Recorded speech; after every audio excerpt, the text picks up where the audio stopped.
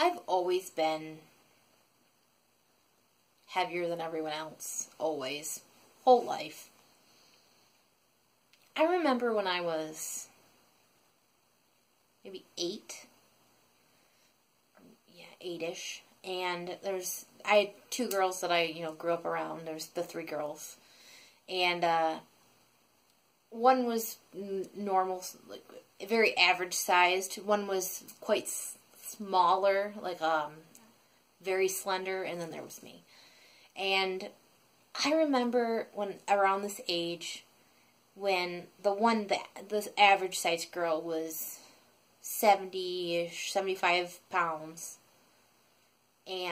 But the very slender girl was like 60, 64 pounds. I remember it was kind of crazy to me. And I was 100 pounds. And I never thought, even then, I was just like, I can't, because we try each other's clothes on or whatever, fun outfits, and I couldn't fit in anybody else's anything. I mean, I was taller than everybody, and I was bigger than everybody, and I never really understood it, and I never connected size to food. Never. I don't remember a Halloween where I didn't vomit. Any time that I had the ability to get sugar, I overate to the point where I would vomit. Even as a child. Only as a child. Obviously as an adult, once you start to understand things, you stop doing that stuff. But I remember, again, maybe 7 or 8, not even Halloween, eating so much sugar and junk food that I would vomit, that I would wake up puking in my bed because I would be so sick from having so much sugar. And again, no one said, oh, okay, maybe children shouldn't have sugar. And I hate saying this because I know you're going to go, she's blaming other people. She's not taking responsibility. But there really needs to be an argument out there, like, of the responsibility of parents and how much, and maybe there's this natural shutoff for people, and I just don't have it, and that's maybe what obese people don't have, is that natural shutoff to say, hey, learn from this, don't do this.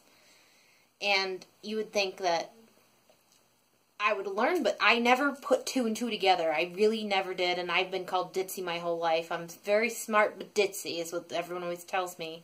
I can figure anything out from a book, but some of the most obvious stuff just... So, I just never figured out. I just thought I was getting sick, I just thought, I never put it together.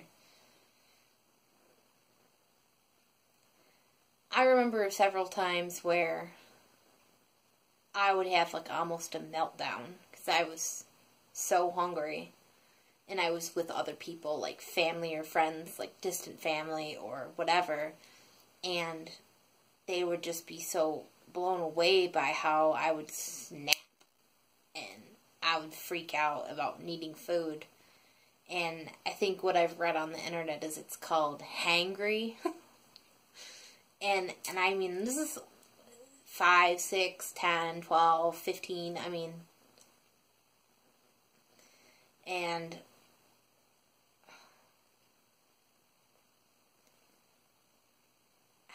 I reached this weight before hitting adulthood, and then I've maintained this weight. I've gone up and down, definitely tried different diets, and definitely have had surpluses of exercise and then slower periods of exercise. I've been going to the gym for 6 or 7 years now. Not like 3 to 5 days a week. Usually 5 days a week. Some weeks it's less. And it's just, they make all these arguments about fat acceptance, and I never would have considered that a real thing. And I think the most interesting thing about fat acceptance and no body shame is that people have come out of the woodworks to object it. And their arguments are relatively valid most of the time. And they're saying things that, like, your family and friends don't tell you. Your mother's not going to sit you aside and say, you have a problem. I didn't teach you how to eat correctly. You should be eating real meals. You should be eating vegetables. I know you think you eat vegetables and you haven't had a vegetable in a year. You know, obviously there's a problem. You know, your parents aren't going to sit you down. They're definitely not going to take blame for teaching you wrong. And in most cases, they're going to have their own problems of not knowing how to eat either. You just can't let that get passed down to you. And this decade of knowledge out there where there's all these people, you got to listen. You got to learn. You got to take scientific arguments and solid arguments and figure things out. But you can't sit in denial. You gotta definitely come to an acceptance of the truth. And I hate saying all that stuff, you know, about food and youth, but because it's almost like passing the buck. But that's something that fat acceptance and anti-fat acceptance and never really acknowledges, is the path that got people overweight from childhood. And they always say it's your fault, you're an adult, figure it out, fix it. But someone who's average weight only has to maintain. They don't have to lose. But if you do listen to someone who has lost, they're usually very against obese people. They usually are very vocal. The most vocal anti-fat acceptance people are usually people who have lost weight and said, hey, I did all the work. You can too. I know it's possible. And those are the people to heed for sure. People that have been to the dark side and back. That's one thing that we never talk about, is the link from childhood obesity to adult obesity. And how to combat that. No one ever talks about it. They never take it from the person's perspective. They say fat children are the parents' fault and the child's fault. And fat adults are the person's fault. But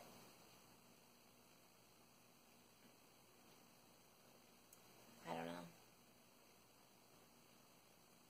Maintaining and losing are not the same thing.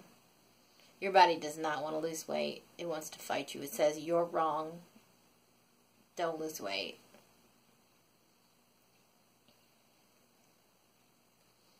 Anyways, if you like this video, click like, subscribe. Don't normally have these kind of weird conversations. I apologize.